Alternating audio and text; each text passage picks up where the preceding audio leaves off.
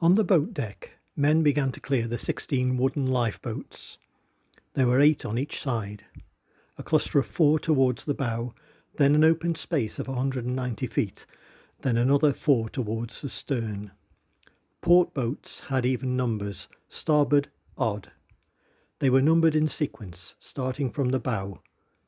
In addition, 4 canvas collapsible lifeboats known as Englehards were stowed on deck. These could be fitted into the empty davits after the 2 forward boats were lowered. The collapsibles were lettered A, B, C and D. All the boats together could carry 1,178 people.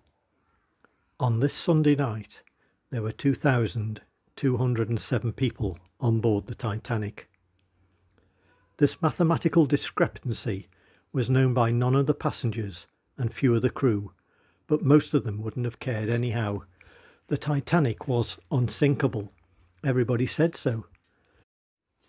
When Mrs. Albert Caldwell was watching the deckhands carry up the luggage at Southampton, she asked one of them, "Is this ship really non-sinkable?"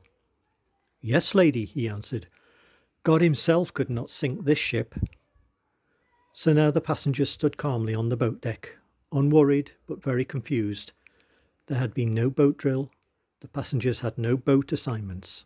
The crew had assignments, but hardly anybody bothered to look at the list. Now they were playing it strictly by ear. Yet somehow the crew seemed to sense where they were needed and how to be useful. The years of discipline were paying off.